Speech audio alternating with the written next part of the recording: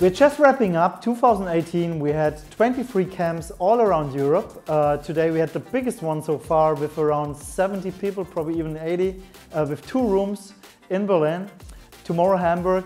Next year we will be back with another 20 camps. We will be at 4, 5, 6 trade shows representing the Hospitality Industry Club together with our great partners. And we would love to see you there.